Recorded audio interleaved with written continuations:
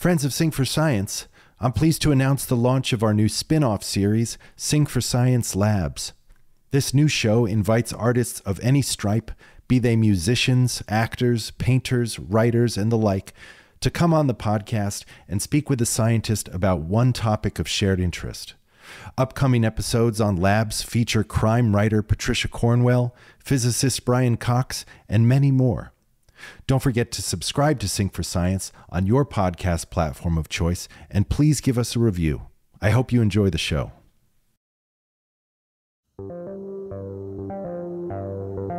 This is Sing for Science Labs. I'm your host, Matt White. Each episode in this series brings together an artist and scientist to explore one topic of shared interest. Today's topic is Jungian Analysis, and our guests are musician Bethany Cosentino and psychotherapist Lisa Marchiano. Bethany is well known as the singer-songwriter behind the Los Angeles-based band Best Coast, and just last year released her first solo album, Natural Disaster. Bethany has been in Jungian Analysis for several years and is an avid listener of Lisa's podcast, This Jungian Life, on which three psychotherapists provide dream analysis to their listeners and discuss a wide variety of topics through the psychological lens developed by Swiss psychiatrist Carl Jung. Lisa Marchiano is a Philadelphia-based Jungian analyst, author, and host of the widely listened to aforementioned podcast, This Jungian Life. In short, Jungian analysis is often used to explore the unconscious mind of the client, placing emphasis on self-discovery and the resolution of inner conflicts. Hello, Bethany and Lisa. Thank you for coming on Sing for Science. Hello. Thanks for having me. Yeah, glad to be here. I'm going to admit, I'm like, Lisa, I'm such a fan. I'm a little starstruck. See? That's what makes these episodes really sing.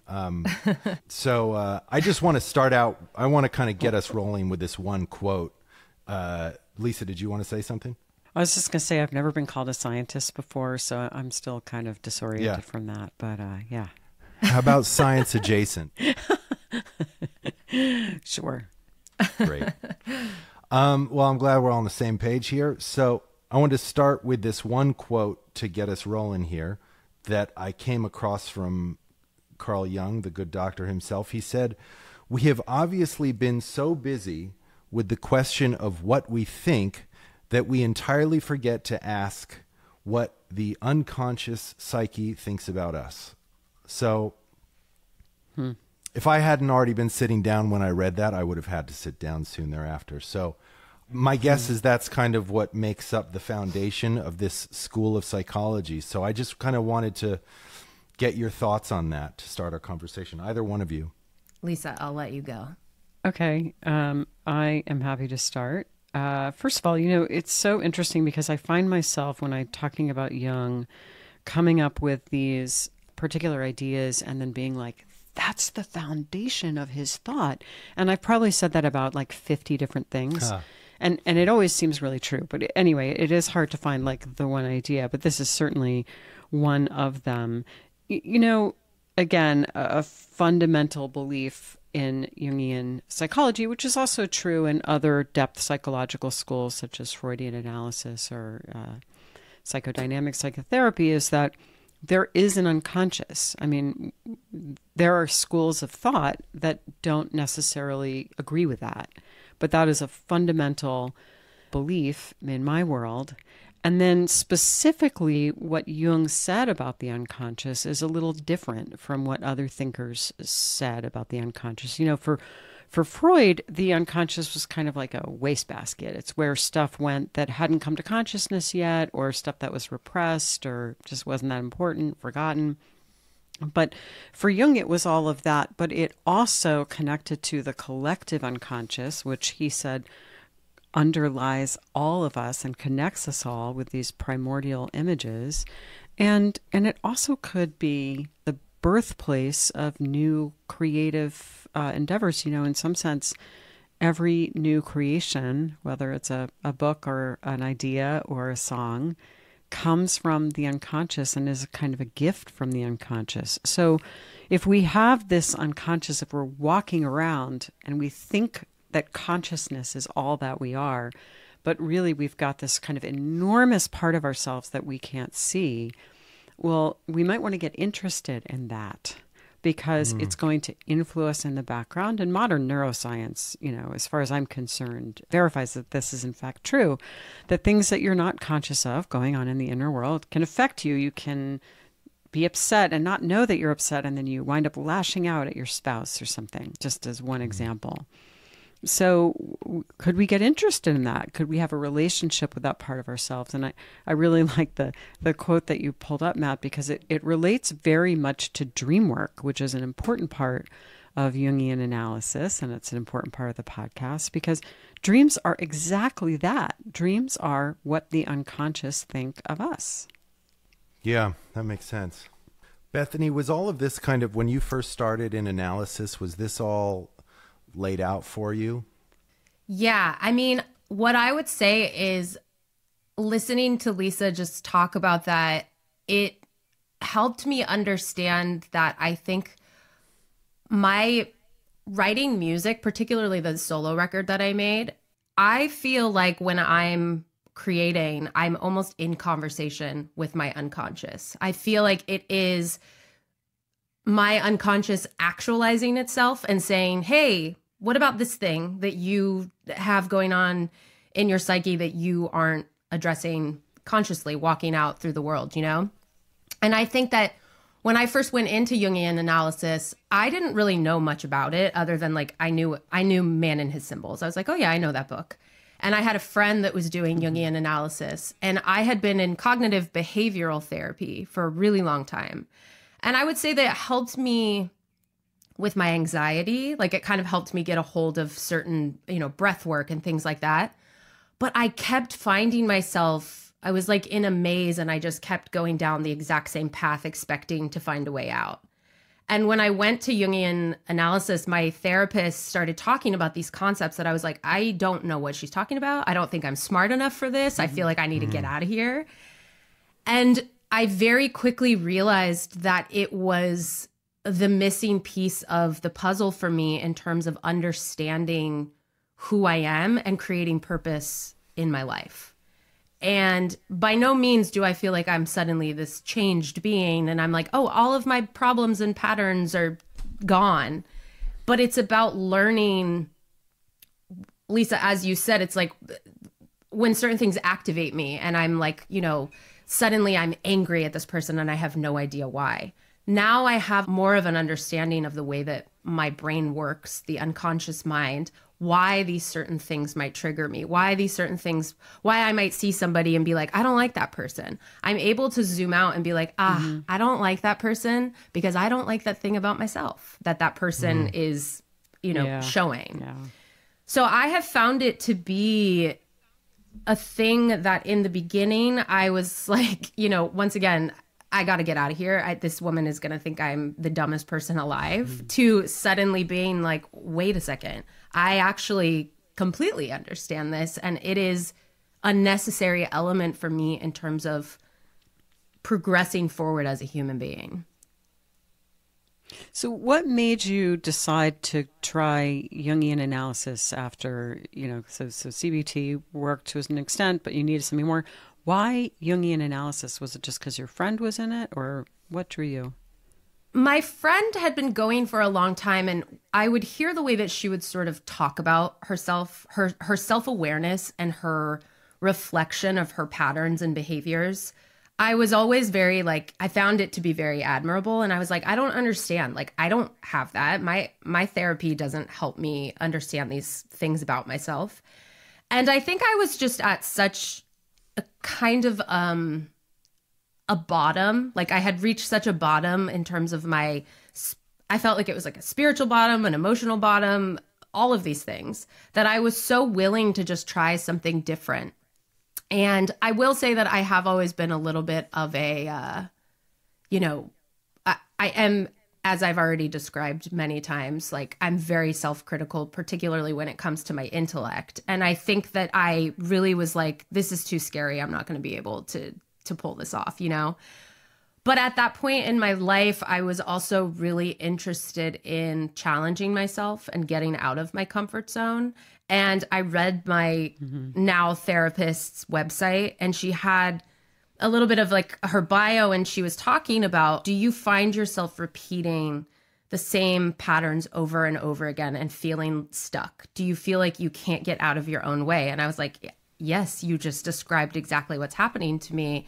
And I was like, I might as well just give this a shot. And I would say that within about a month, I didn't necessarily start having breakthroughs and whatnot, because I think this is a long haul type of therapy and analysis. But I really quickly felt pulled towards, oh, the problem that I've been having in more traditional therapy is that I haven't even been examining these other layers of who I am. It was always this surface thing of, well, I get anxious about that thing. And, you know, this person annoyed me because they said this thing to me. But it was never like, why do you get anxious about that thing? Why does that person annoy you? So I just very quickly started to feel like this is a way that I can start peeling back the layers of who I am.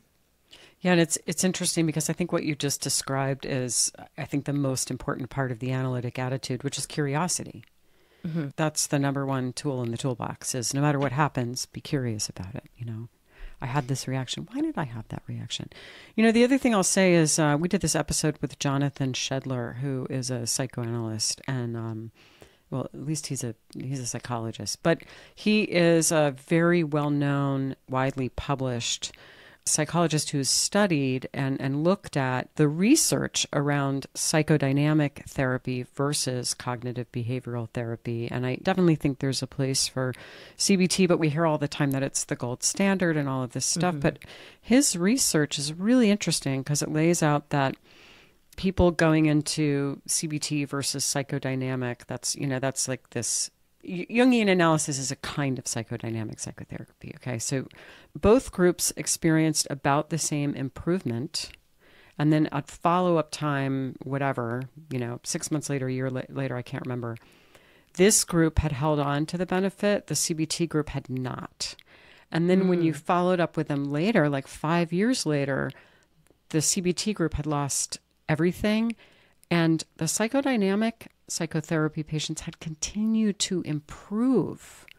And this was post-treatment. And what I think is so interesting about that, which is what you've just talked about, is one of the things that you learn that becomes a habit when you're in psychodynamic psychotherapy is constant self-reflection. So that becomes a new way of kind of looking at the world and looking at yourself. Yeah.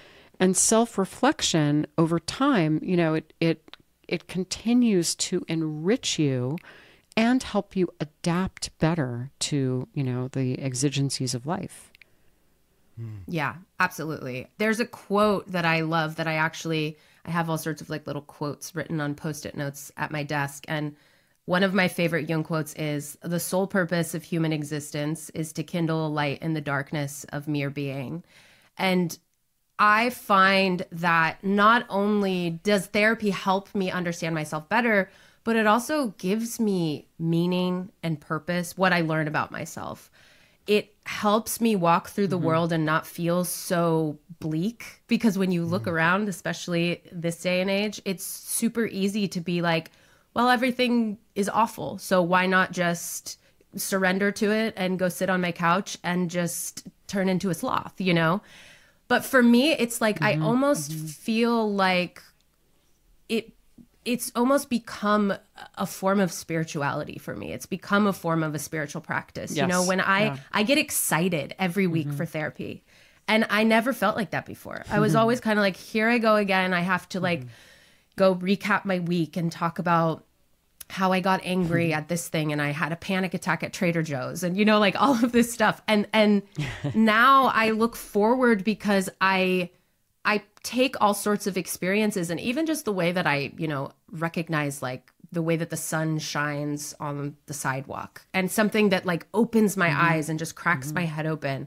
I can take that into the office and be like, this is a thing that I felt this week, or this is a thing that I'm currently feeling.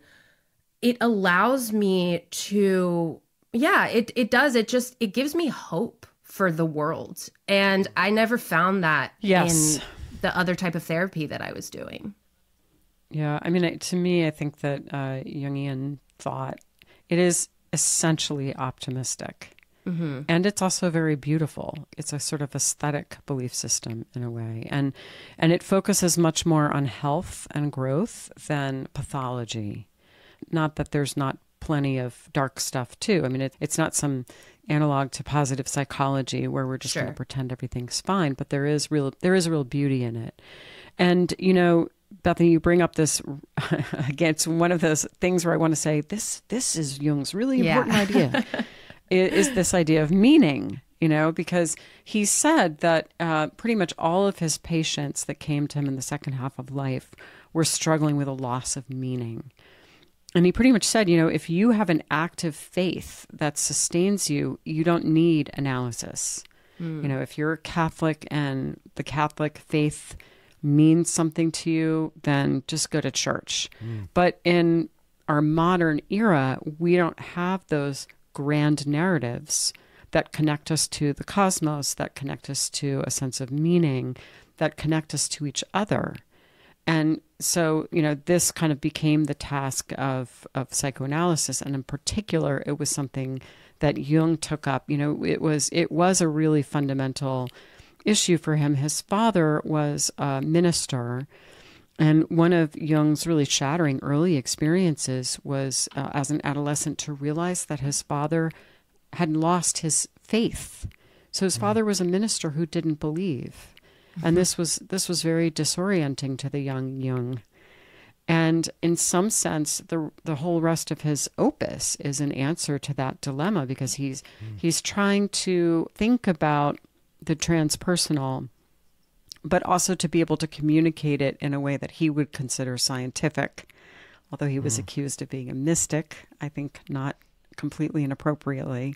So he's really trying to bridge this world of science and empiricism with this sense of that which is greater than us. You know, he says the telling question of a man's life is he related to the infinite or not? And this is an issue that matters to all of us. Whether we can identify that that's what bothers us or not, it is an issue for most of us. And so I think you said it was kind of a spiritual practice. I know Lionel Corbett, I believe, is an analyst who has written about or speaks about whether or not Jungianism could be a religion.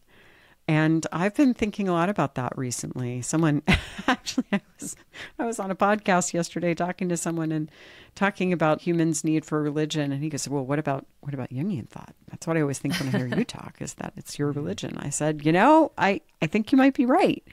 Because it checks a lot of the boxes, right? It provides a kind of a grand narrative that connects the individual to the collective and to the cosmos. And that is one of the functions of a religion.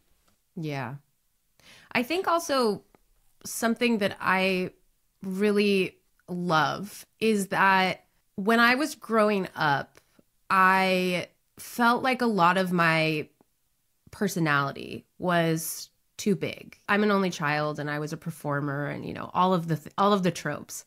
And I think that as I got older, I started to sort of try to stuff down like who I was. And I would walk into a room and be like, okay, well now I'm in this room, so I have to act this way. And when I started performing music at a public level, I was like, okay, well now I have to be this way. And then I started learning about persona, and I started learning about all of these different masks that I would be wearing. Okay, well I'm talking to this person now, so I have to be this version of myself and this version of myself. And I think what happened for me, as Matt said in the beginning, I have a band called Best Coast that I was doing for 15 years, and I made a solo record last year. And I think part of why I needed to split off and go my own way and go explore who Bethany is as both a person and an artist is because I became so over-identified with the persona of Bethany, of Best Coast, to the point where when things were critiqued or criticized, if there was negative reviews, I took it so personally as like, this is about me. they don't like me as a human being. And something that has really cracked me wide open with analysis is the understanding that the persona is not me. It's not who I am, right? Like there's different versions of me, and that is a good thing to be able to walk out and protect myself, especially when you're a public figure. You have to be able to protect yourself. And I think that had I not entered into this type of therapy, and had I not really started to, again, peel back all of these different layers of my psyche and who I am, I think that I would have still been doing Best Coast and doing the thing and yeah, over identifying and just living in this little corner of woe is me, nobody likes me. You know, I think that gaining access to understanding that especially what I create is not who I am has been a very helpful thing for me. Persona is a Jungian concept, right? Yes, it is. Yeah. And the persona is very valuable. I mean, we all need a good functional persona. It's just helpful to remember that it's just kind of a functional thing that you should be able to put on and take off as needed and not to get over-identified with it. But I was going to say, Bethany, another concept that I heard in there as you were talking is this idea of projection, which is an idea that exists, you know, in many depth psychological schools. Jung was particularly interested in it, but I think when you're a public figure, part of what happens is people have projections on you. You know, they have expectations and ideas about who you are. And the Jungian analyst Marie-Louise von Franz talks about how we actually feel projections almost as if an arrow has been shot at us. And kind of becomes ours. There is some, this is, you know, slightly kind of metaphysical idea, but I've worked with performers who really bear the projections of their audience and of their followers as a kind of heavy burden. I mean, it's really a weight that one can feel. And so it's very important, I think, when you're a public figure to have some idea about that. Yeah, I listened to your episode on fame and I related to a lot of what was being discussed. And I think when I was younger, I didn't understand that what people were saying wasn't fact. Like I truly believed, I was just like, oh, what these people say is the truth. And then it almost becomes, for me at least, it became a thing of, well, if they say that I'm that way, then I guess I need to be more that way. And it was almost like I would evolve and become more of a version of who the public said I should be. And I would go, you know, like deeper into playing the role. And yeah, I think that having an understanding that the Bethany that I am when I'm on stage, or the Bethany that I am in an interview, or the Bethany that I am, you know, whatever it is, when it is pertaining to the work that I do, the music that I create, it's, yes, it is me, but there's also like a, I think of the mask sort of as it's like, you know, I put it on and then it's almost like it protects me. But I think for a long time I thought, well, I can't have that. Like I need to be fully authentic. But also I didn't know who I was. So how could I be authentic? You know what I mean? It's like, yeah. And do we ever really know who we are? No, I don't. Yeah. I mean, my opinion is constantly changing about myself. I'm like, oh, I'm this way, but then I'm this way. But, you know, I think also that is something that I've learned is all of the parts of myself, none of them are bad, right? They all make up who I am. And I think that I also, for a long time thought, well, this thing about me is less than ideal, right? And I'm not saying that I find my therapist to like enable my bad behavior. She's not like, oh yeah, go do that because that's your shadow and that's what you should be doing. But instead, it's not like I am a horrible person for thinking this thing, or I'm a horrible person for feeling this way or acting this way. It's becoming conscious of it and then the integration, right? Like learning how those things can help me. And I, again, feel like for so long I was like, well, this thing about me is bad and I have to get rid of it. I understand now I can't get rid of it. It's part of who I am. I have to figure out how to make it work. Nor would you want to. What can you tell us about the shadow self? Yeah, well, I mean, I don't know that I would call it the shadow self, but Jung called it the shadow, and that was his term for it. And it refers to all of those parts of ourselves that we learned were inappropriate or unacceptable in childhood, for example. Sometimes I think about it as most families have a value system where there's like one thing that you absolutely were never supposed to be. So in my family, it was actually boastful. Boastfulness was like the cardinal sin. So I think I sort of came out into the world naturally a person who kind of enjoyed the spotlight a little bit. I'm a second child, and I think that often tracks. So there was friction right there because, you know, I wanted to be noticed. And in my family, that was like, oh, no, that's terrible. Don't do that. But some people, it might be that the one thing you were not allowed to be in your family was whiny, you know, and then you have to be really stoic, and any sense of kind of neediness, it goes into the shadow.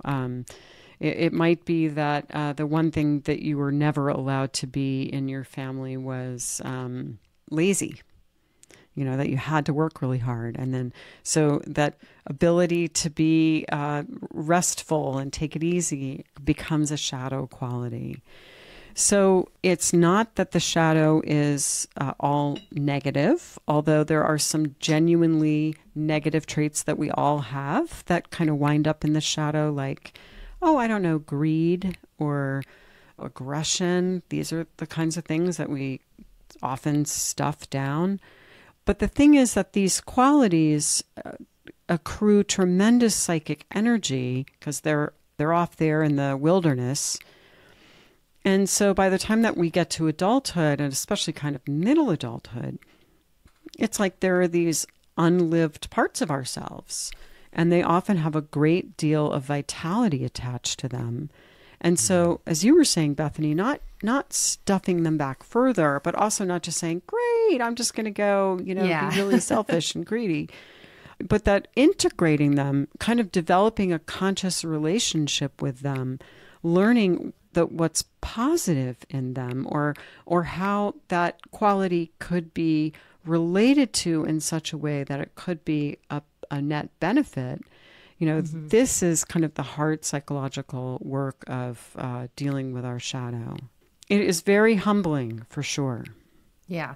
And so it seems like assimilating the shadow is a big piece of it.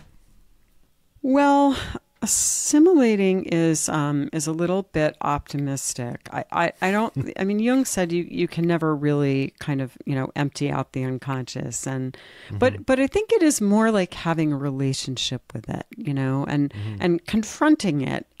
For example, my desire to sometimes be the center of attention maybe was in the shadow. And so that meant that it really drove me crazy when I saw someone who was like, yay, look at me. I was like, oh, I hate that person. Because, you know, she was doing something that, you know, maybe I wished I could do.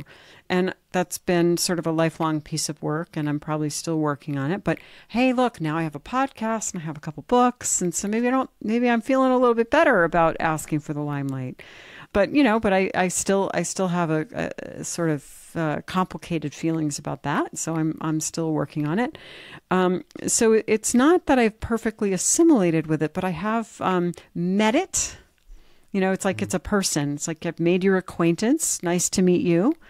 I'm not sure I like you, but let's get to know each other a little bit, and maybe I can have you over for dinner. Yeah. You know, you mentioned this other term, Lisa, psychic energy. Mm-hmm. How do you define psychic energy? Well, Jung felt that energy, you know, was kind of had its basis in the body, basically, and it was kind of biological in origin. But it was just in Jungian thought, psychic energy is diffuse. it doesn't take a particular form. In Freudian thought, the origin of it is sex drive. And so, in Freudian terminology, libido means basically your sex drive, and you can divert that into artistic endeavors or something else like that. But really, it's sexual energy. That was not what Jung thought. He thought there's just this kind of quantum of energy that any one person has. It's kind of life force. I think it shows up a lot of times in emotion. So when I say to someone, as I do often, what has energy for you right now? Follow the energy, I'll sometimes say to analysands. And what I really mean is like, what sparks your interest? What feels juicy and alive? Or maybe what do you have a strong feeling about? Yeah, that's kind of how I ended up making a solo record, honestly. That was a big big conversation that was being had between me and my therapist of like, when the pandemic hit in 2020, my band had just put a record out and we were out on tour, and I don't need to go into details. We all know what happened. And I was just alone with myself constantly, and I was alone with my thoughts, and I couldn't do my job. And that's really when I had the big breakthrough of like, I'm not a person. I am Best Coast. Like, I am this thing. This is who I truly believe that I am. I feel that my whole purpose in life is this one thing. And when it was the ability to go be that thing was taken from me, I started just collapsing. And I was just like, what do I do? How do I exist? And I started to talk to my therapist about it, and she was just sort of cheering me on and was like, the good stuff is coming. Like, this is what we need. This is what you need. You need to shed and understand that you aren't that thing. It's just what you do, right? And for me, it allowed me to really understand that I didn't have to stay somewhere that I felt, because then I started to really realize like, oh, this isn't sparking my energy the way that it used to. This isn't making me feel as excited as it used to. Music still makes me feel excited, but maybe I need to go explore doing it differently, going and exploring being a different version of myself, going by a different name, trying all these new things. But it was so terrifying because it felt like a part of me. It's so dramatic to say, but I feel like you'll understand. It felt like a part of me was dying, and the moment that I sort of allowed myself to let it die and just sort of sit and be like, okay, everything's okay here. Like, I'm still standing on solid ground. I just started to follow what was calling me, what was giving me sort of that libidinal feeling inside of just passion and excitement. And I followed it right to Nashville, and I made a record, and that's really how it all happened. Is I just let myself, I really let myself connect with what my soul was gravitating towards. And I didn't even really understand it at the time. I was just like, okay, sure, one foot in front of the other. Sounds good to me.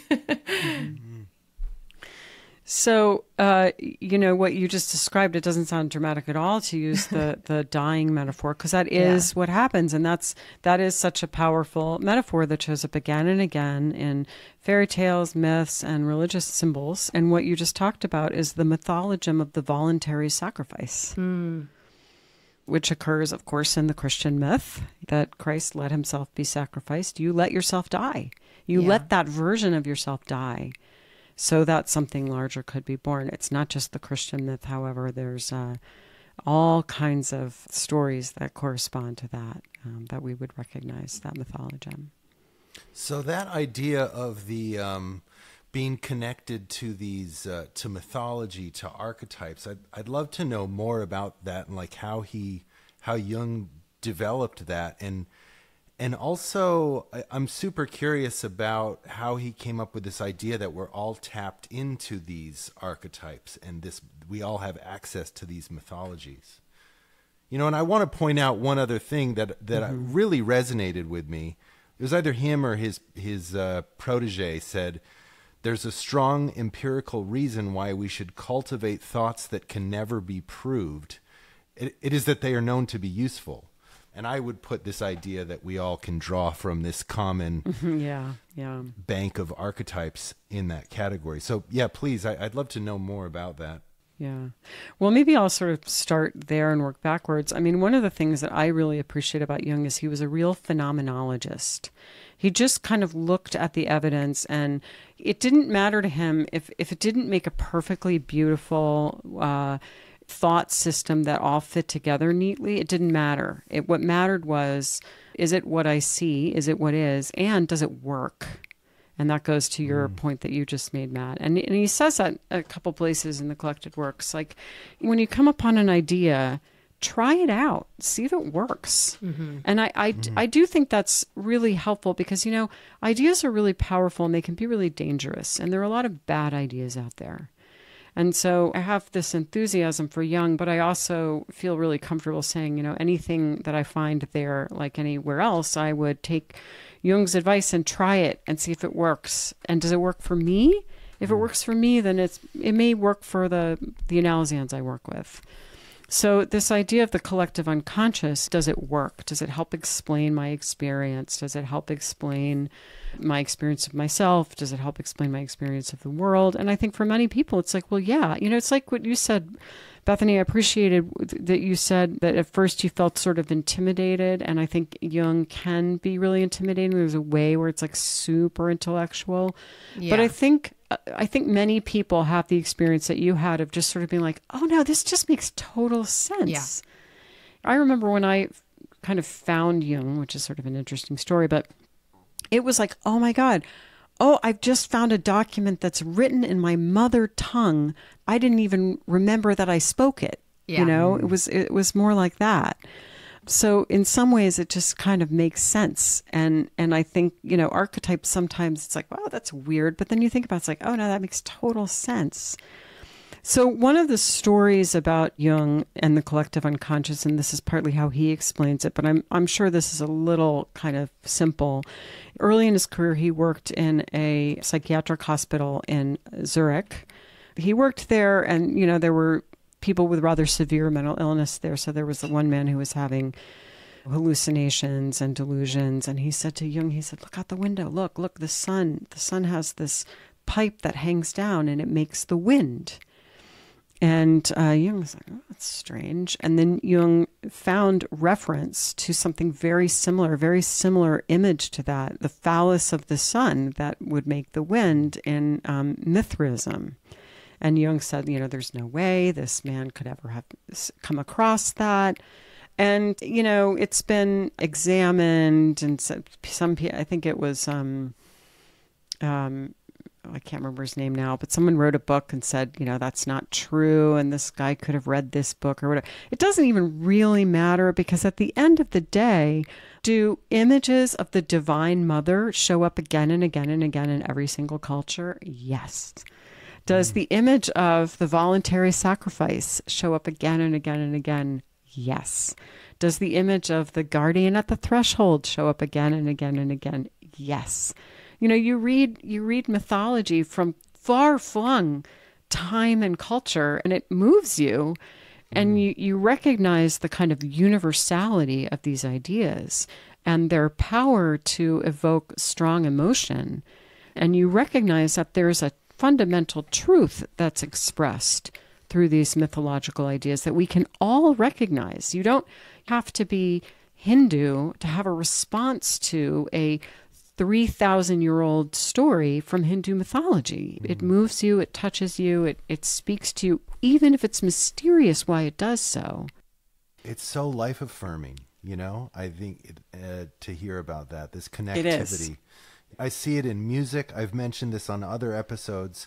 Paul Robeson, the great opera singer, when he was blacklisted, he got into ethnomusicology. And he wrote this whole piece about the pentatonic scale.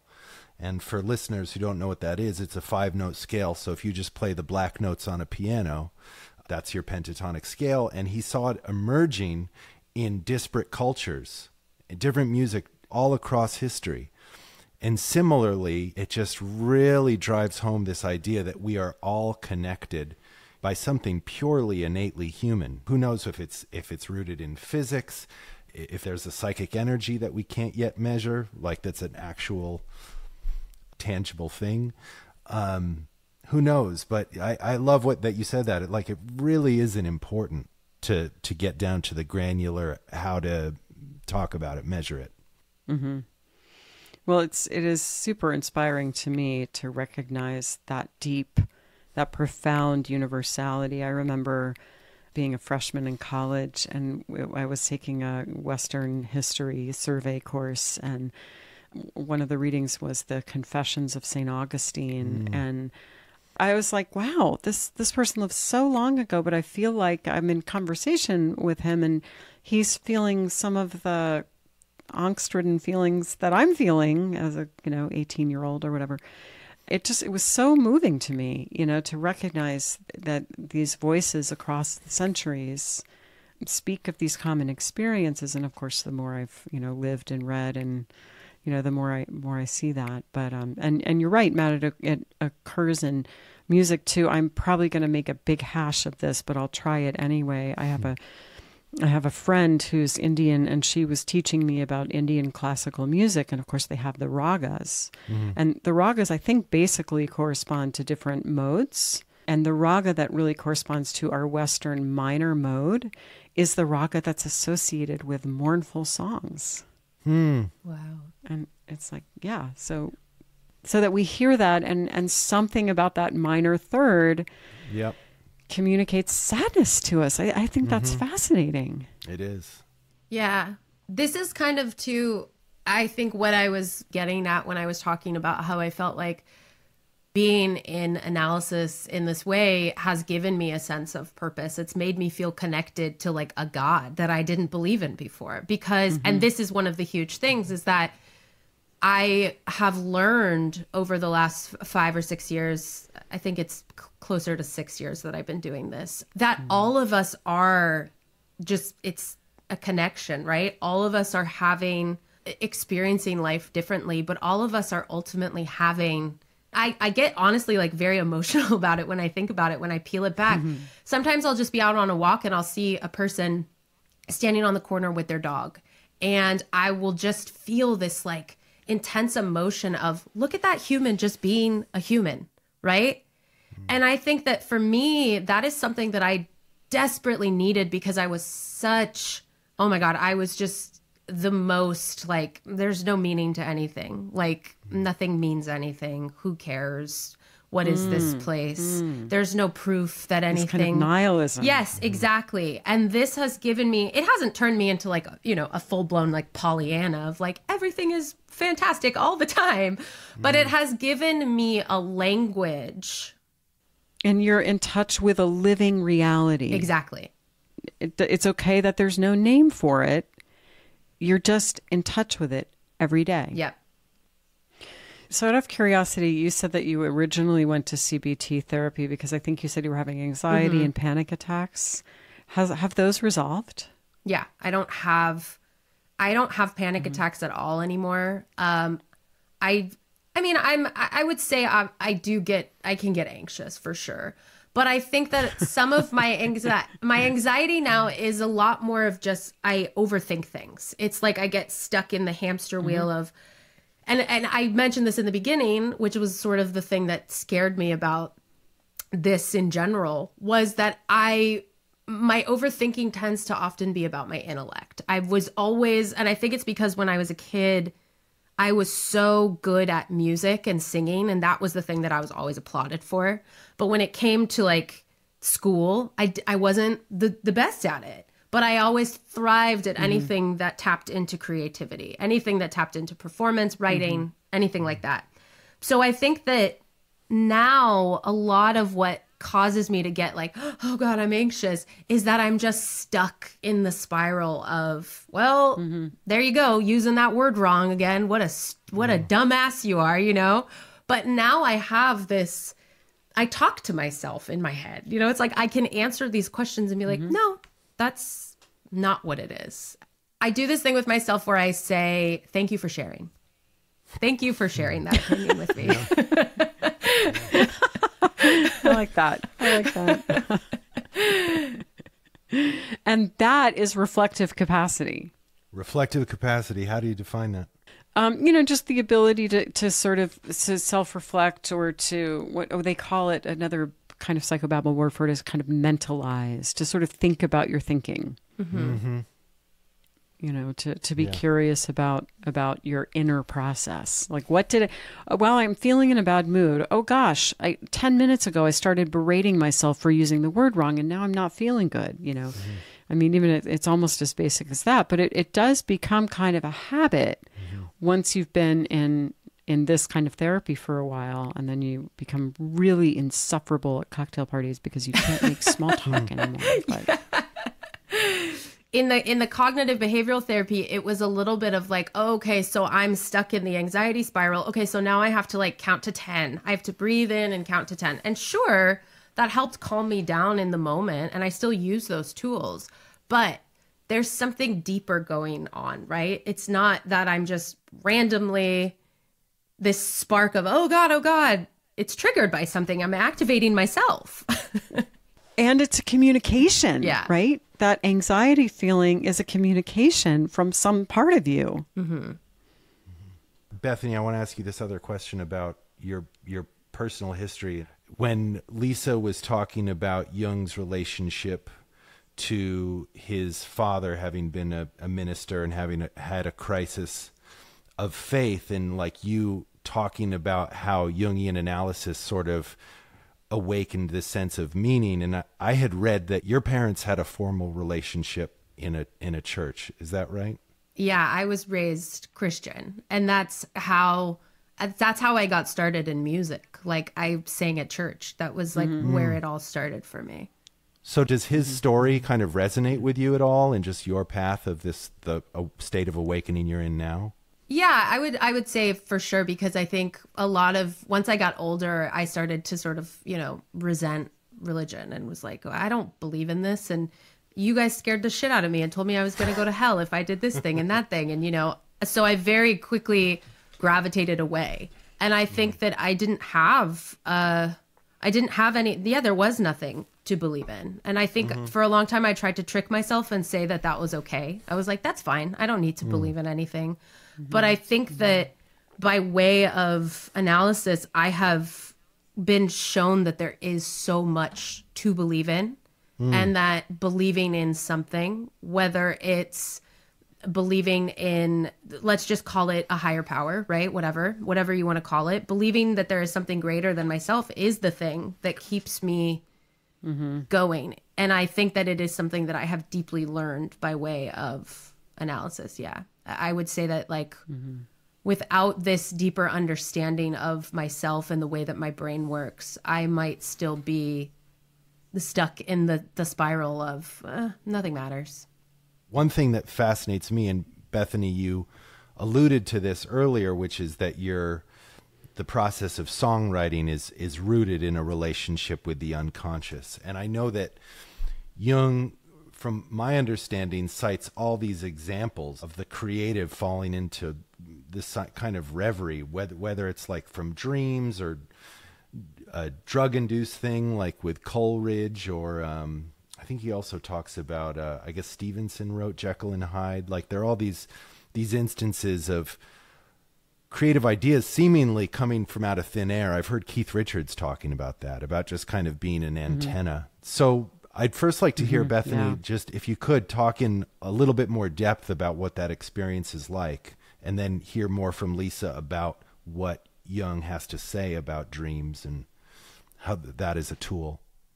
Well, I would say that, to really touch on what you just said, like, for me, I find that the feeling of something coming down into me and basically suddenly making me feel like, where's a pen and a paper? I need to pick it up and I need to go write this down, or I need to go pick up my guitar and I need to go do this thing. that in and of itself is, as going back to what I was saying before, is proof of something bigger, right? Because I can't explain where that comes from. I absolutely am like, couldn't tell you.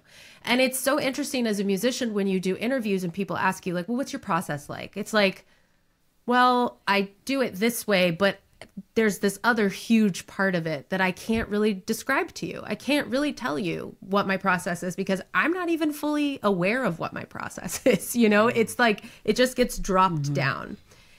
And I think that as far as dreams go, a huge reoccurring thing for me in my dreams is I am doing something that I am not supposed to be doing, but it feels good, right? It's this thing of like, I'm with this person that I'm not supposed to be with, and I'm hiding it from everyone. I'm like in the room with the door closed, and I'm like, oh God, no one can know that I'm here.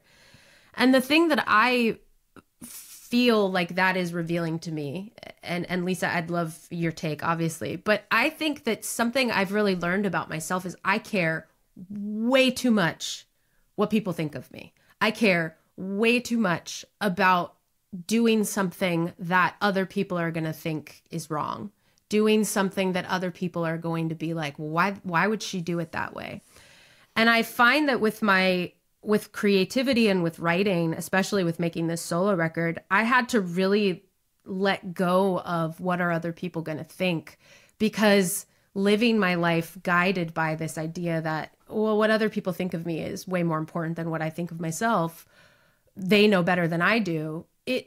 It was keeping me stuck. And I always think it's funny when I have those dreams, I wake up and I'm sort of like, okay, let's like get in touch with ourselves right now. Like, what are we afraid that we are doing wrong that other people are sort of judging us for? And ultimately it just boils down to like the same thing of like, I'm insecure that people think I'm not as good as I think I am or something, you know?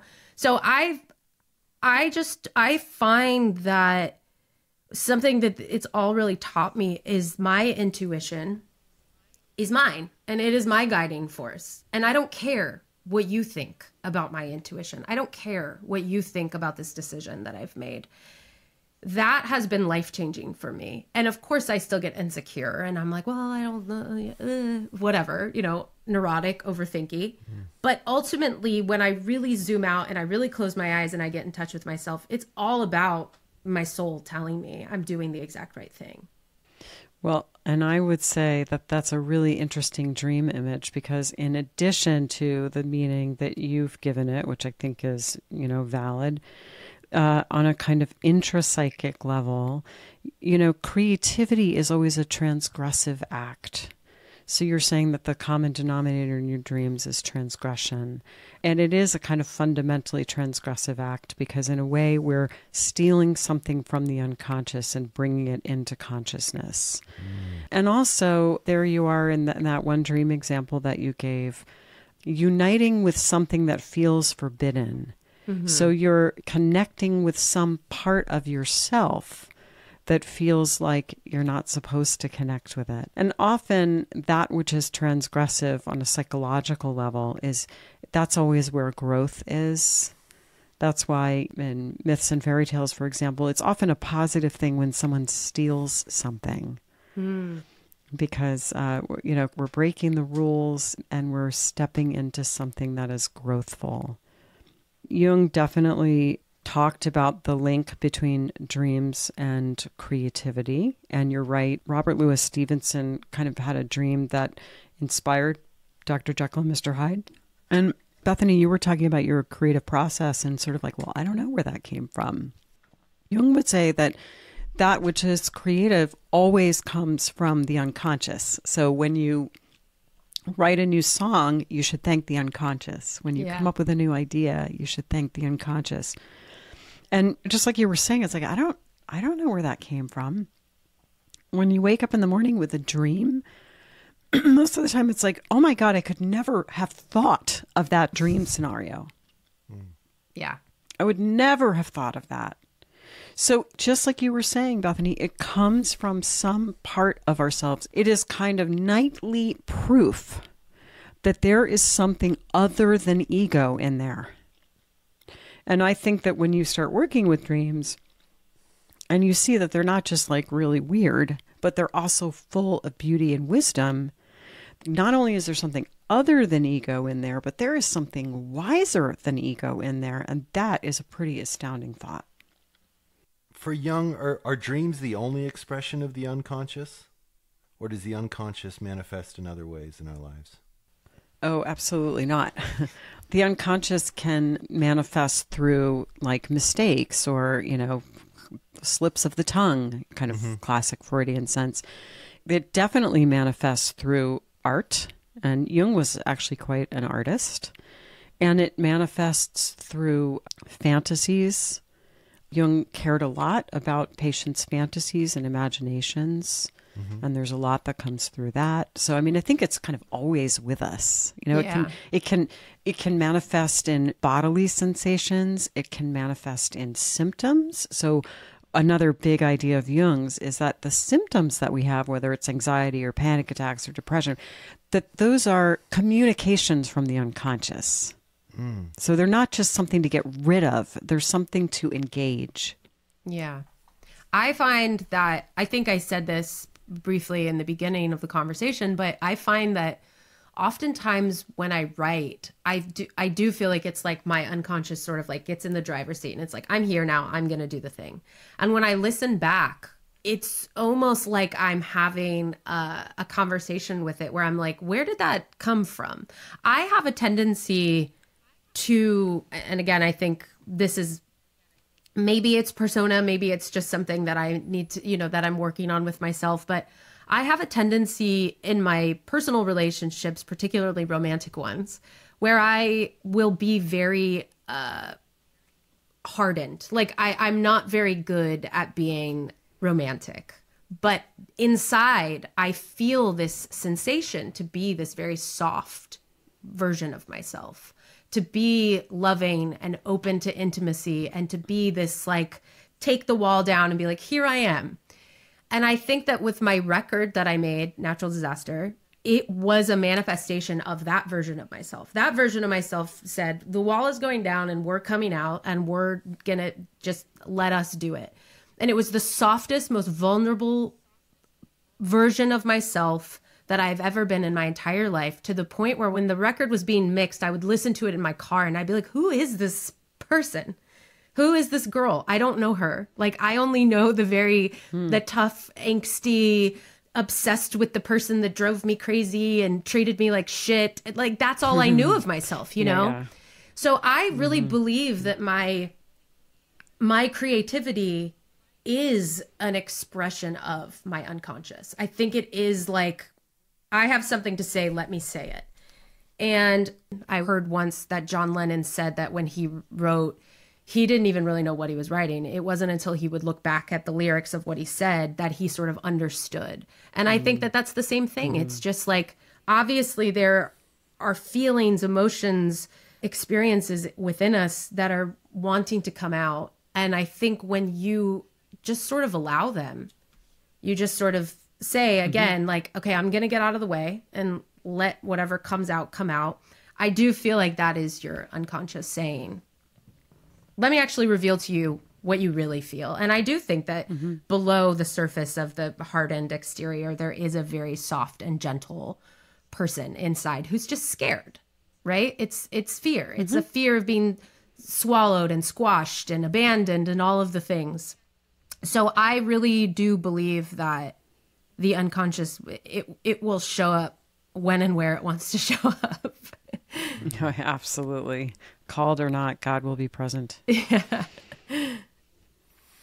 You know, I want to hear more about dreams, but something just occurred to me. It's like, what did Jung have? You'd mentioned, Lisa, that he used to work at a psychiatric hospital with people who were severely, I don't know if you would describe them as disturbed or incapacitated with different disorders. And so it would seem to me like a lot of analysis, people who are most ripe for it are like the three of us who can kind of articulate what we're feeling. There's a self-awareness, you know, an emotional intelligence. But like, what if you're totally dissociated from reality? How would he apply his philosophy and his toolkit to people like that? Yeah, that's a really interesting question. I mean, to a certain extent, to do the work, as we've been describing, you do need to have a pretty good ego.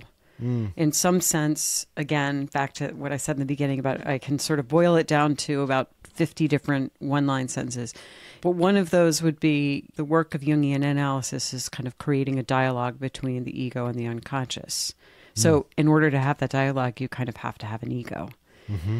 So what about people who don't really have a strong ego? Well, it's interesting because Jungian psychology is one of the approaches that there is a history of treating, for example, psychosis analytically, and that would involve taking the hallucinations and delusions of psychotics and assuming, this is back to your question, Matt, that there is meaning in them, which I think there is. I think that a hallucination is a product of the unconscious.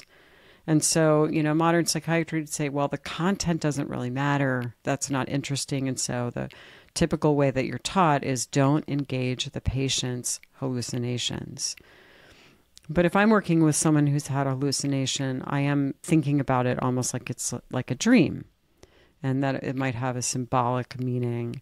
And I think that can be, let's say there's some utility in that approach. But I don't want to take that too far. It really depends. And you certainly need an ego to function in the world. Sure. So, the thing about Jungian thought is it can kind of go in this direction. And I've had people do this where all they want to do is come in and talk about their dreams. And that actually becomes a way of avoiding adapting to the outer world. So Jung said, before you do this deep psychological work, you have to be able to bloom in the ground in which you were planted. You have to be able to adapt to your situation, and that is the task of ego. So I think it's kind of a both and, but I don't want to say, well, yeah, we can just take anyone with psychosis and just cure them by treating their psychotic material as if it were, a symbol system. I think there's some literature about that, and it's very, very interesting. And I've done some of that work myself, and I wouldn't go all in and say that that is always the answer or even the only answer some of the time. Yeah. So, Lisa, I would love because I think it was something that would be really interesting to talk about is ego. The word ego, I think, to most of society is a bad thing. It's like, oh God, like you don't want to be egotistical. You don't want to have a big ego. And this is something that I'm still trying to learn and understand, because I do often be like, oh, that's just my ego. And my therapist is always like, you need your ego. Your ego is good. Like, yeah, and I'm like, it is, really but I've been told it's bad all this time. So I'd love to hear you just sort of wax poetic on the ego and why it is so important. And yeah, helping people and listeners understand that what we think of as the ego is not necessarily what Jung thinks the ego is, correct? You would say, maybe? Yeah, well, I mean, I can wax. I don't know how poetic I'll be, but, the ego, you can think about it as a kind of function, and it develops, right? Babies don't have egos. But it develops, it kind of coagulates, and it's that sort of sense of I. So when you tell a narrative story, it's like, well, I went to the grocery store and I bumped into an old friend, and like the I, that's your ego. It's that sense of like, yeah, I'm Lisa and I'm in my 50s, and I'm a vegetarian or whatever. It's just that it's kind of that sense of personal continuity. But it has a very, very important function, which is to relate to the outside world. So, for example, it's tax season, and I have to go start dealing with some tax issues, and my ego needs to be on board with that because, that is a taxing thing for me to do. So I'm going to have my executive function skills, and I'm going to have to remember where I put that piece of paper, and then I'm going to have to find my password so I can log into this or that account, and that's all kind of the ego. But also the ego relates to the inner world. So when I get absolutely bulldozed by a big feeling, it will be my ego that says, whoa, what was that? okay, let's see, what do I do with that? Am I going to say something, or am I going to just sweep it under the carpet, or what's the best way to handle it? The ego would deal with the images that arise in a fantasy or the images that arise in a dream. So if I'm having a persistent fantasy, a few months ago, I was like, oh my God, I want to climb Mount Kilimanjaro, which is like came out of nowhere. I was like, yeah, I'm going to do that. So my ego's going, I wonder what that's about. And I wonder, is that something I actually want to do? And if I do want to do that, what would that look like? But I can kind of hold it as an inner image for a while. So in some sense, it goes back to what we were talking about before, Bethany, when you said, thank you for sharing. I was just going to ask you. Your ego, yeah, your ego is kind of the head of the table in that conversation. The ego is not the only voice at the table, but the ego is probably at the head of the table. Mm-hmm. And so it's very important to have an ego. And what it looks like for the ego to kind of get swallowed in the unconscious is psychosis. I mean, that's exactly what Jung said, that, kind of dropping down into the unconscious. He says, this is dangerous because you might not come back up. Mm. And if you have a relatively strong ego, most of us come back up. But Jung almost didn't. He had this period of his life that he called the confrontation with the unconscious, and he went pretty far down. In fact, the psychoanalyst Winnicott thinks that Jung actually had a psychotic break at that point. So Jung was very protective of the ego. He said, you gotta hang on to it and you gotta protect it. And it is consciousness too. Mm. Consciousness is that which is in the ego's kind of light. Thank you. That was poetic, by the way. I don't know about that. It would seem that he also talks about, from what I've read, that pride and I forget the Latin root of hubris comes up for mm-hmm. Jung, right? And so I'm glad Bethany brought that up, because distinguishing between ego and pride, I'd be curious to know just really quick what he has to say about pride, how that figures into analysis.